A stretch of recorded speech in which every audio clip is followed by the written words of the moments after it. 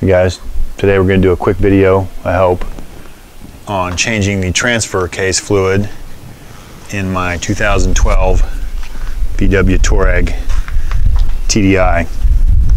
It doesn't really matter that it's a TDI.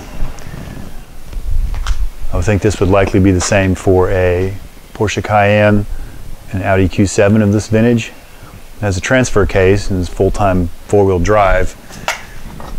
Volkswagen says that that fluid's lifetime. I don't know that I believe it. You can actually feel it kind of slipping a little bit or doing something when you're turning a tight corner. Maybe I'm just not used to ever driving anything with all-wheel drive because this is the only one I've ever owned. But I got a container of fluid, which is actually a VW part number I'll show you in a minute, and we're gonna go ahead and change it.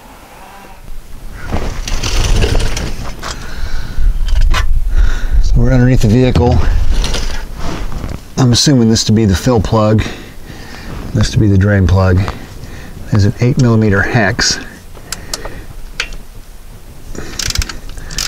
And I've seen where you can buy these with the fluid, which seems kind of odd, which makes me a little bit scared that maybe these are junk, I don't know.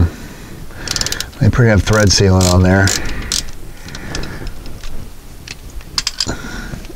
Perhaps they're aluminum. I'm going to go ahead and pull out the fill first in case there's an issue.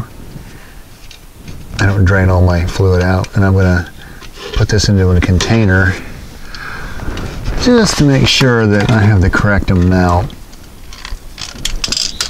And out of curiosity to see what it looks like.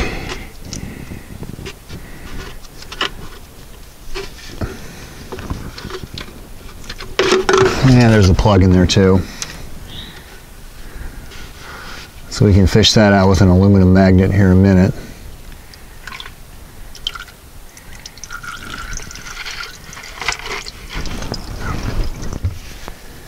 The front of the car is jacked up and has a jack stand under it, so we're tilted back slightly, which should facilitate the rest of that draining, so I will let that drain for a minute.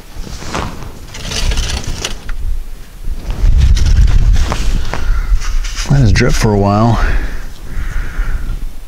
I think long enough. This is a tapered plug apparently, so it has sealant on it. Factory sealant. Look to be doing a fine job, so we're not going to mess with anything there.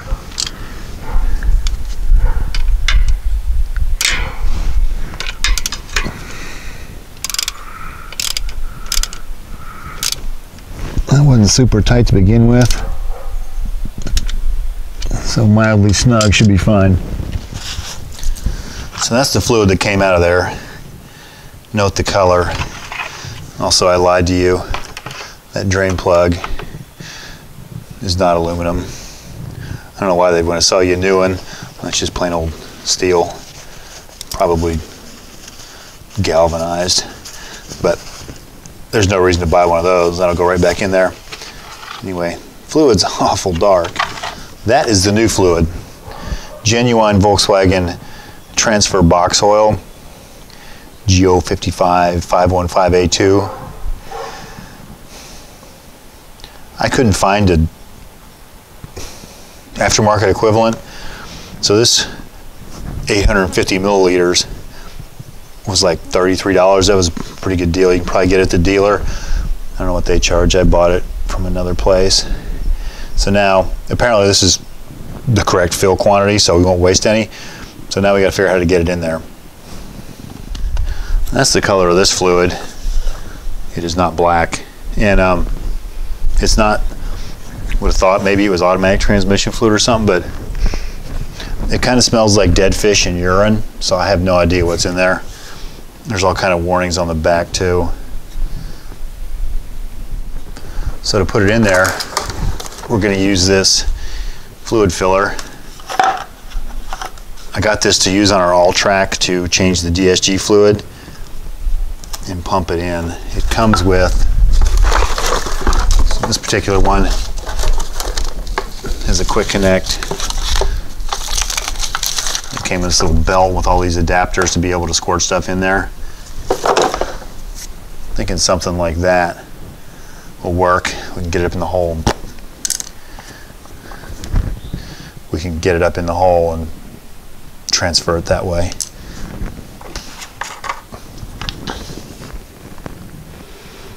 I had drained this thing with all the DSG fluid. That's one thing I don't really like about this, is I'm not sure I can always get it all out. I thought I drained it.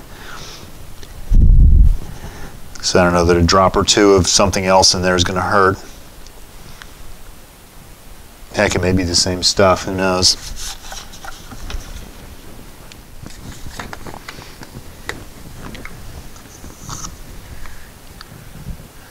It's just about clear.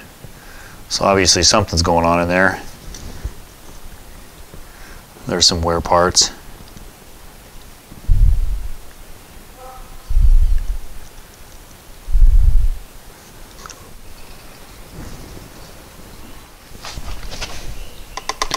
So that's filled up. Let's go back under the car. Actually, just out of curiosity, let's see how much came out of there.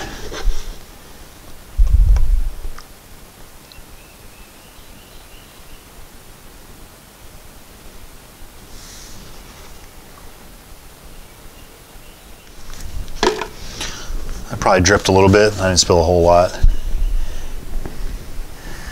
Looks like about 500 milliliters. We'll see how much it takes. Okay, so I think I'm ready. I have my drain plug prepared, fill plug prepared. I have this adapter on the fill pump. Let's put some pressure in it.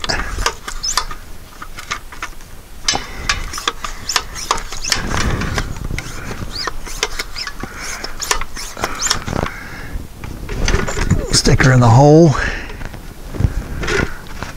Turn it on.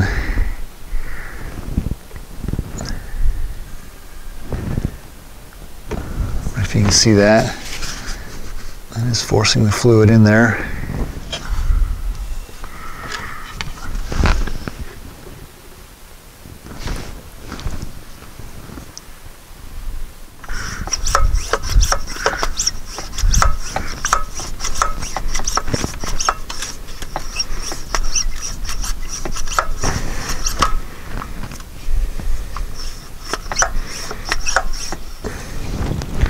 All right, looks like we are done, and it is running out. Yeah, I should probably turn that off first. Well, that could have been a little prettier.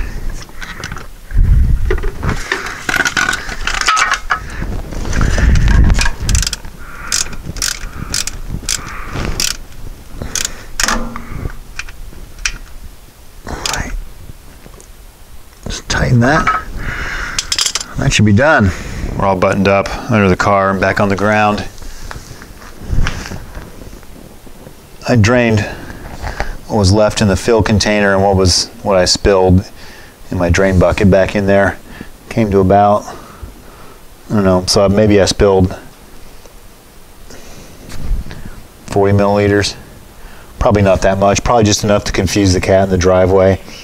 But anyway, the whole thing went back in 850. That's kind of odd, there's no sign of leakage, but she's a lot more fuller, if that's even a word. There's a lot more in there now than there was. So, I'll take it for a drive and see how it performs. Thanks for watching, subscribing. If you haven't already subscribed, please do. There'll be plenty more videos on this vehicle, I'm sure. Wait, there's more. I did go for a little drive around the neighborhood, not real far. And I did turn around in a cul-de-sac over there where you usually feel the binding kind of grabbing sensation, pretty tight circles, and I didn't feel it, so maybe that was worth it. So if you're interested in doing this, like I said, that quart of 850 milliliters of fluid was like $30-some, probably cost me 40 by the time I got here. The fluid filler is about 80. You could probably do it a different way, a little cheap hand pump, but anyway, thanks for watching.